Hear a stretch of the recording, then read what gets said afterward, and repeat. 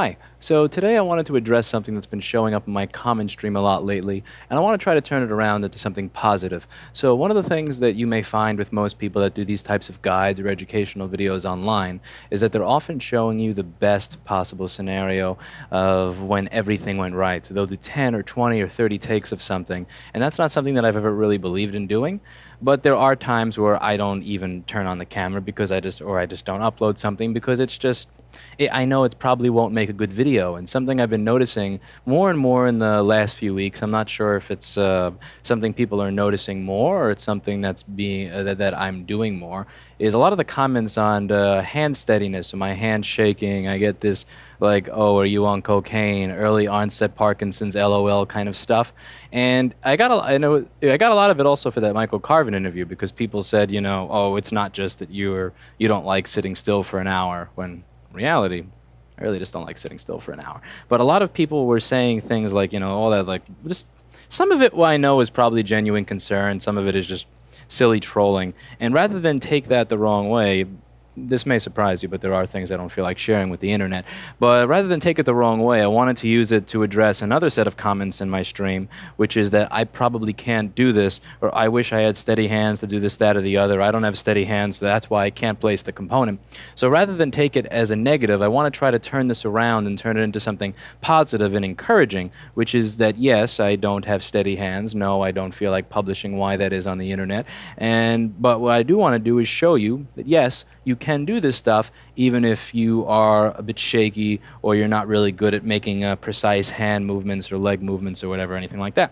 So today is usually one of the days where I wouldn't want to film anything because I'm not feeling particularly great in that area, but I thought it would actually be helpful if I did film something today, even though I don't feel great in that regard, because you might actually become encouraged by it. So if you're somebody who's having issues with soldering, because your hands don't stay very steady and you can't place things properly, I figured I would show you me doing what's supposed to be a very, very simple job if you have steady hands, and something that a lot of people think requires steady hands. I just figured I would show it to you on today. So we're going to start with this LCD connector over here. Okay, so this is what the board looks like over here, and I might as well get my regular camera in view so that you can see the entire thing, since this is supposed to be an educational and encouraging experience. I'm gonna kick on the air filter. There is a little bit of solder that has to get wicked on the side over here. You can see that this is also broken, so this is gonna require a wire get run to it. See this? The trace between here where backlight is and over here doesn't look very good. A little wicking on.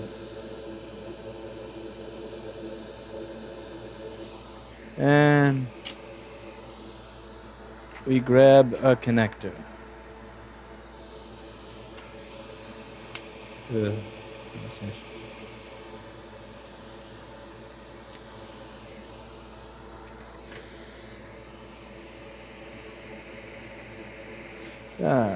Now, first thing that I like to do here is add a lot of flux. I think this is the first time I actually said a lot instead of a little, because I feel like I make the mistake in so many of these.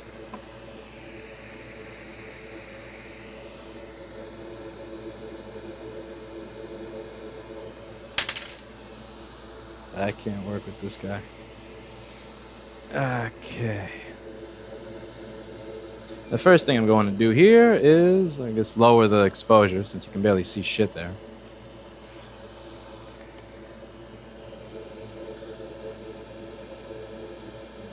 The first thing I'm going to do is solder one of these little anchors on, but that's not good enough. As you can see, that's clearly not aligned. All I did is I just did it there so that I'd have solder on the pad so that I can then do this and move it around a little. I don't want to move it around too much, because if I move it around too much, then it'll be out of place. So that's exactly where I want it to be. And I have a little solder on the top, but I'll live with that. It's not going to hurt anybody. Now we go over to the other side, and we're going to do the same thing. Now the important thing here is to have flux that's already there, because I'm burning the flux away on the tip of the iron right now. And we just tap this down. Now, the most important thing is that it be flat on the board. The issue that I notice a lot of people have is that they're not flat on the board as they work, and then it makes this entire process a complete friggin' nightmare. So now that we're done with those pins, we're going to do these ones over here.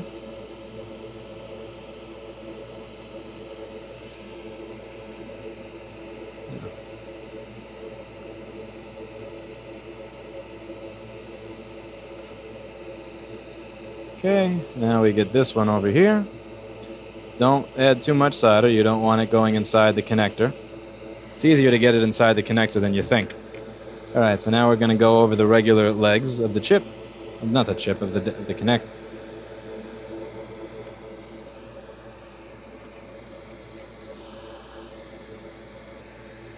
Okay, so now we go over each individual pad and each individual pin. And you may think, your hands are not steady, it's impossible to do this. Yeah. Yeah. My sympathy for you is so high right now. Now, see what I'm going to do here is I'm going to turn the iron. I'm not going to use this, because what I see a lot of people do is something like this. Whoops. Whoops. Whoops. Oh, my hand's not steady. That's why I can't do it. And they make a big clusterfuck of everything. It's technique, baby. Technique. So see this? See how the iron over here that I'm using, that you can barely probably even fucking see right now, has a tip? That's the tip, but that's not what I'm interested in using. I'm interested in using the elbow. See the elbow, which is kind of closer to like here? The elbow is going to touch both the pin and the pad, and it's going to let me do something like this. Ready? Ready? Ready? Oh, look at that. Look at that. Fucking factory. Bam. See that? Because there's no way in hell I'm doing this pin by pin. So you do this. You do this. Now, that blob, I'm going to drag the blob out to the two pins that are supposed to be shorted together to begin with. And I'm going to run a wire. So we're going to do this.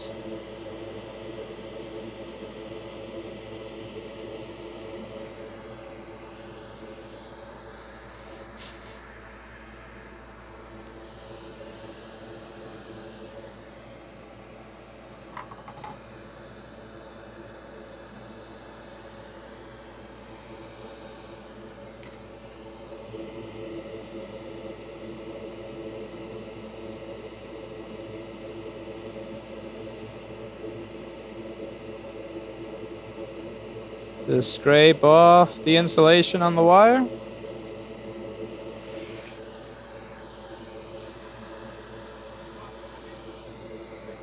Yeah, now they have to wait. Huh? They're calling the I know. No, trust me, I'm already with you on the same page. I know the small piece of the conversation you overheard sounded really mean, but there's a company that we set something up for, and we set up everything, and we pretty much said, okay, here's the accounts, here's your username, here's your password, and you need, if you want to make changes to it, you have to make them here. So for example, let's say that you get rid of your old credit card that you're using for billing, you now have to change it in here.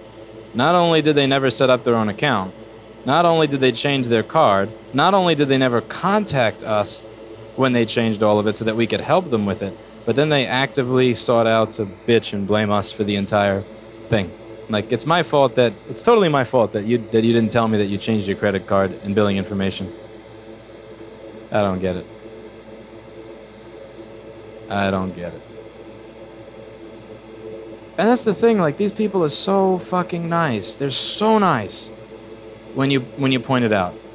But before you point it out, they are like, it's your fault, how dare you, I can't believe this, you guys are blah, blah, blah. And it's like, seriously, man?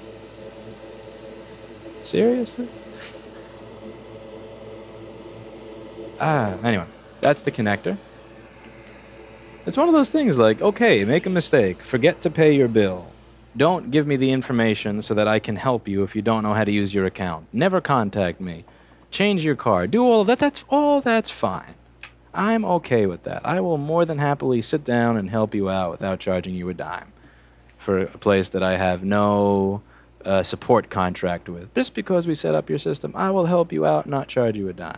But for fuck's sake, don't call in with that attitude like I did something. Because I've done that before. I've done some stupid shit. I remember I actually wound up getting the Con Edison turned off here once. And I didn't call up Con Edison going, motherfucker. Like, no, I know I didn't pay my, I forgot to pay my bill. You know? Like, you gotta know when you did something really stupid. Anyway. Ah, that is one sexy looking connector. I love this one because it looks like a middle finger right there. See that? That is my middle finger. Anyway, we're gonna plug in a screen and see if we get a light. But man, it's so great. It's so great to be on the same page because I didn't answer the phone. The other person answered the phone. I knew from hearing 3 letters, 3 words exactly what it was gonna be, and I just look at him and say, balance low, and he knew exactly what to say. There was no back and forth or anything. It's because, you know, people, that's one thing about tech. People are going to try to catch you off guard with this type of stuff. Like, everything becomes your fault. It's all on you. And then you get humbled. Nah.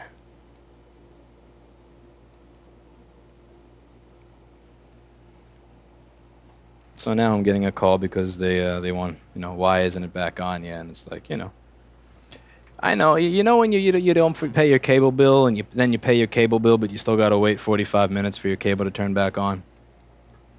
Yep, that's that type of thing. All right, so let's see what I get.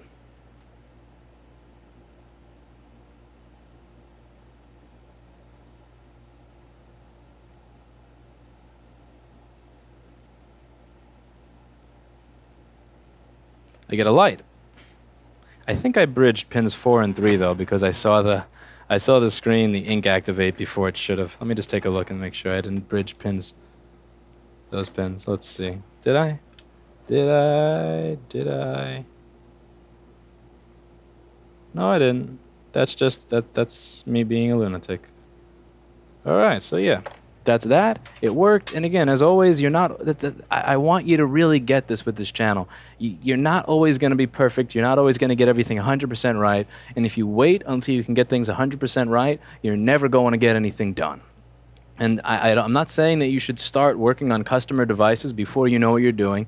I'm not saying that you should work on things that belong to other people when you don't know how to use any of the equipment. That's not what I'm saying. All I'm saying is I'm trying to give you an encouraging message. I'm not encouraging you to go nuts the first time you use this without any knowledge of how it works. But I don't want you to be discouraged from trying at all just because you may not be as perfect as a video you see on the internet. You know? It's just all about practice, and with time you'll find ways of overcoming your deficiencies. So for example, I know that I am very, very good at tracing down faults. I'm good at learning how, you know, what the sequence of something is and tracing down faults. I'm really good at that. But I know that I suck when it comes to, like, you know, like all those little precise hand movements. I had my earwax removed this morning, and just the proficiency with which this person was like using a little stick to go into my ear and pull out little pieces without piercing my eardrum. You know, I probably would, if I had the job of doing that, I probably would take out somebody's brain. Like that's an amazing level of proficiency, and I know I'm not going to have that proficiency. So how can I get around it so that I can still get my job done even if I don't have that level of proficiency? And what I do is this little tactic with the iron where annoying. Anyway, so what I do is this little tactic with the iron where I'm using the elbow rather than the tip. So even if somebody is 10 times more proficient than I am with hand movements, they may not be able to get the job done because they're using a silly technique. And as time goes on, you are going to come up with techniques that allow you to get around whatever deficiencies you have as you go over the course of doing your job. So here, hopefully, I managed to take a negative and turn it into a positive, and hopefully you learned something, and hopefully this has encouraged you a little bit.